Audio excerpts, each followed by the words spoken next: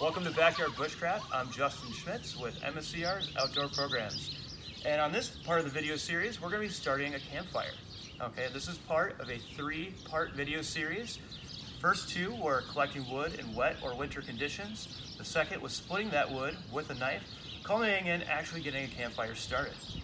Okay, now the skills that I've taught in these videos are ideal for very poor conditions, whether it's wet, very wet outside, or it's winter, where good, dry, bone-dry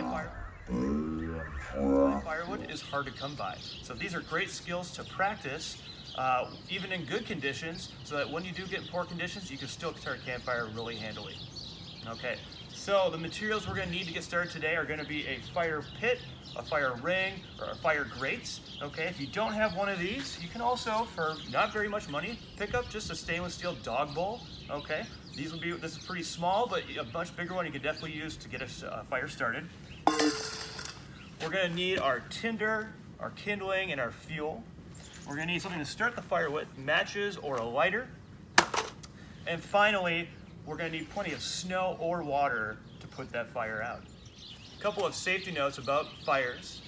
When you're using public spaces or public land, only make fires in designated areas and where it's allowed. Make sure you have plenty of water or snow nearby to put your fire out. Do not leave a fire unattended. Okay, and finally, when you put that fire out, make sure that it is cool to the touch, okay, completely out. Now the steps you're going to take to prepare to make a campfire first are collecting your firewood, processing your firewood down into tinder, kindling, and fuel, and finally, organizing your firewood by the size so it's easily accessible when you're making your fire. Now there are 3 essential elements when making a fire: heat, fuel, and oxygen. Without all 3 of these elements, you will not keep a fire going or even get it to ignite. Okay, so we'll start with heat. What do I mean by heat? Well, in order to start a fire, you're going to need a heat source, whether it's a spark, a match, or a lighter to get the fire going, okay? Fuel, that's gonna be your wood or other combustible stuff that you're gonna be feeding into the fire. And finally, oxygen, okay? Fire needs oxygen to breathe. So while you're making a fire, it's really important that you don't smother it, that you don't lay your wood parallel to each other, okay? You wanna lay things crosswise so there's plenty of airflow going between the wood and around the wood in order to feed the flame. Okay, let's start building our campfire. So there's many different methods for building your basic campfire.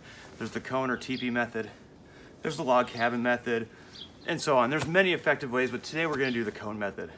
Now I've talked about how we're gonna be doing this in wet or poor conditions, so maybe our fire ring or fire pit is a little moist from rain or whatever, snow. So what we want to do is build a little platform to build our fire on using our kindling or our fuel so that we're not building directly on top of a bunch of moisture.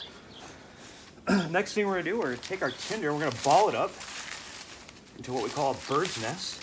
A nice little ball of tinder. Okay. All right, and there's lots of air that can flow through there, so that's gonna be really helpful later. Now, what we're gonna be doing here is starting to build our teepee over the top. So we're gonna find our smallest stuff first that we have and start laying it across, making a teepee or cone shape to it.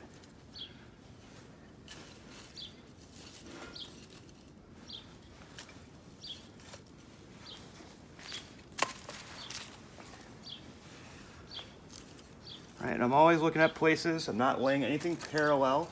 Okay, I'm laying everything, finding nice gaps to make this teepee.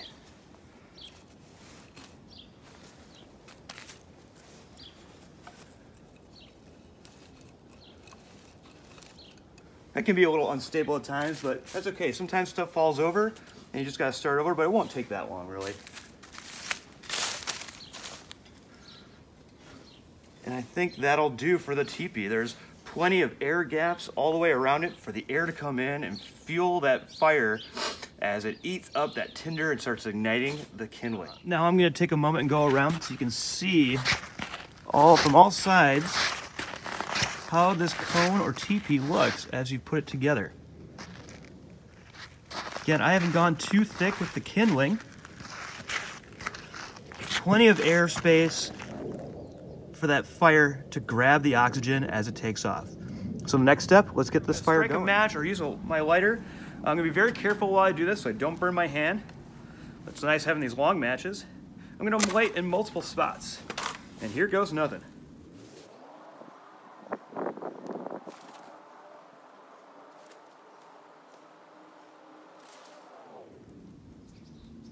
Now this is a critical time in fire starting. I'm lighting in multiple spots. It looks like it's taken off, nice. I'm gonna let it burn for a little while. Let's see if it gets the kindling. And this is a crucial time in fire tending, watching, and make sure it's gonna keep going and adding fuel as needed. My guess here, just been looking at it, I don't think we're gonna need a whole lot more tinder. I'm gonna start finding some other pieces of kindling, start adding to this fire. You wanna be really careful. You might wanna wear gloves while you're doing this. And being really careful not to knock it over.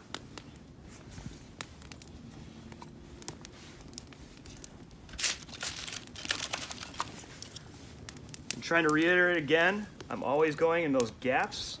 Okay, I'm never laying anything parallel or right next to each other. I'm always going around in the circle, find the next place where I can lay the kindling over crosswise, or crossways over. Beautiful. Started like a champ. So it's at this point, I'm gonna let it just keep burning some of this kindling. What it's gonna do is it's really gonna get this fire established. And this fire started beautifully, okay? I'm gonna keep adding kindling. I'm not gonna add anything too big yet. What I wanna do really is I wanna get a lot of kindling on there over time so it creates coals before I start adding the bigger stuff. Eventually also, this is gonna topple over. That's just part of it. It's probably not gonna stick up like that forever, and that's okay.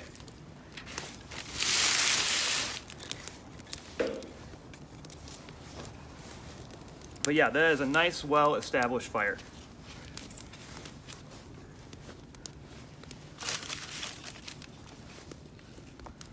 You can kind of tell, I mean, it's starting to lean more to my right. So I'm gonna start putting some stuff over on the right to keep it from totally collapsing, or otherwise it's just going to collapse. But that's totally fine. That is totally expected. It's actually at this point, now I'm gonna start looking for places to put my fuel, my larger wood, while also adding some more kindling. You gotta keep adding the small stuff in the beginning just to keep that fire going.